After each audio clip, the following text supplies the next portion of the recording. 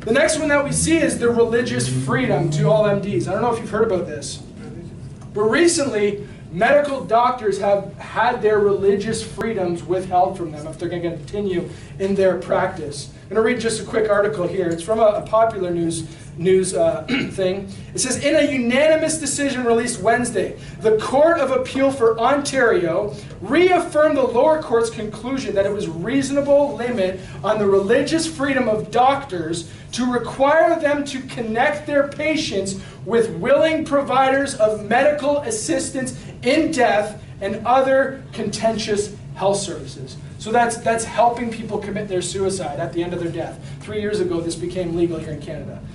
Vulnerable patients seeking MAID, or that medical assistance in dying, abortion, contraception, and other aspects of sexual health care turn to their family physicians for advice, care, and if necessary, medical treatment or intervention. And this was Chief Justice George Strathy. He wrote this.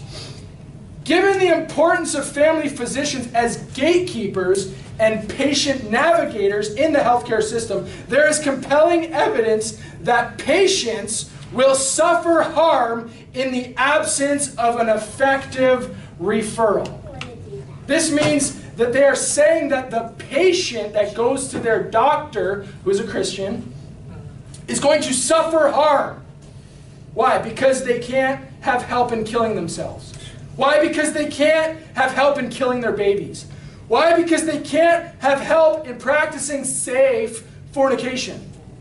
So they go to their doctor, and the government has said and stated, Chief Justices even, has said that these people are being harmed because they can't do all these wicked things, because their doctor says, nope, I'm not doing it. I'm not touching that. I'm not going to refer you to a doctor that'll kill your baby. I'm not going to refer you to a doctor. It transcends even them doing the act. They're trying to enforce that they must point them to someone who will.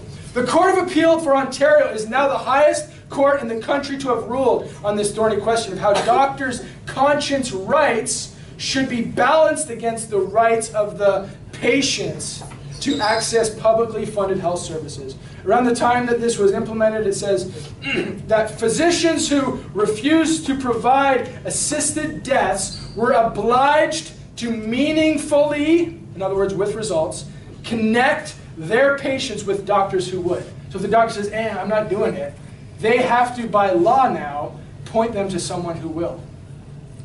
So in other words, they're requiring these Christian doctors who have a conscience about such cases to point them to a doctor, to lay hands on another doctor, to be partakers of another doctor's sins, and actually allow, just be a throughway for their patients to still get what they want. And it continues on and says, you know, there's these different ladies and women and people that are just saying that this is such a great thing. We think this represents a real victory for patients' rights and equitable access to all these things in Ontario.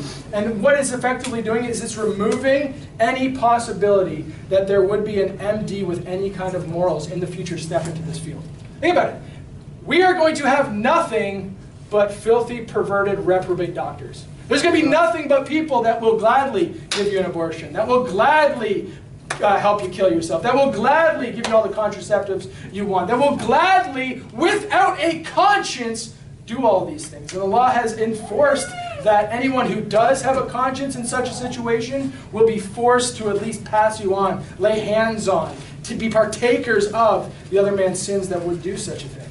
This is how mischief is being framed within Canada. This is how the government is slowly intruding on the beliefs and the morals of the Christian world. And the ones who are really standing up for it right now, the ones that they're talking about, yeah, it's mostly Catholics that are doctors, or it's mostly, you know, because there's these great big Catholic institutions, Catholic hospitals and that sort of thing. And those are the ones that are standing for it. But there are probably still Bible-believing physicians who want to run their practice in a Bible-believing way, and they're not allowed to do it anymore.